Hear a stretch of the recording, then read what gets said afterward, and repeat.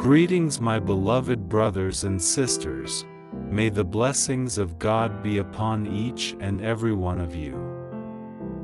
Today's verse of the day is taken from the Gospel according to Luke 17 verses 11 to 19. As Jesus continued his journey to Jerusalem, he traveled through Samaria and Galilee. As he was entering a village, 10 lepers met him. They stood at a distance from him and raised their voice, saying, "Jesus, Master, have pity on us." And when he saw them, he said, "Go show yourselves to the priests." As they were going, they were cleansed.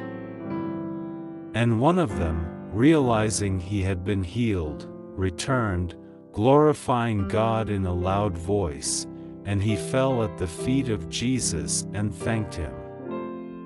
He was a Samaritan. Jesus said in reply, 10 were cleansed, were they not? Where are the other 9? Has none but this foreigner returned to give thanks to God? Then he said to him, "Stand up and go, your faith has saved you." Thoughts on today's verse. Luke 17 verses 11 to 19 serves as a powerful reminder of the importance of gratitude and the recognition of blessings. It emphasizes the significance of expressing gratitude for the good things that happen in our lives and highlights the idea that gratitude should be an integral part of our faith and relationship with God. Let us pray. Heavenly Father, we come before you with gratitude in our hearts, just as the one leper who returned to thank Jesus for his healing.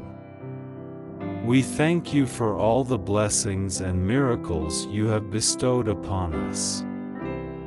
Help us to always remember to express our gratitude and praise your holy name. Amen.